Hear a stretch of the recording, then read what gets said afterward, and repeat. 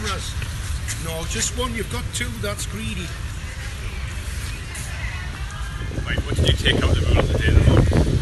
I was absolutely really impressed with the judge.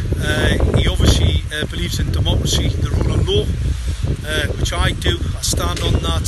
I mean, the Save Us Now party is all about the rule of law. You know, we see a number of, you were in the court there today, a number of these characters, for whatever reason, basically misled the court. And I think the judge saw that. He recognised that. I mean, most of the statements, fortunately for me, there was an honest police officer who made a true recollection of what happened when I was served an injunction at my door. Otherwise, I would have been in trouble. So, you know, that has to go for something.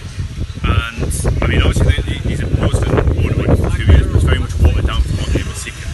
And crucially, what's come out of this today is he said, can't stifle debate, we should be talking about this. Yes.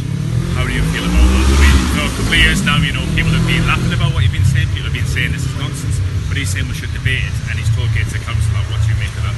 I think it's correct. I should be able to debate this back with Gateshead Council. Gateshead Council should answer the second question that I put to them about these transmitters being hazardous, administering noxious substance. That current classification should be a class 1 cancer causing radiation, and not only that, you know, Gateshead Council have actually set up their own funeral directors on the increase of deaths that have happened across Gateshead.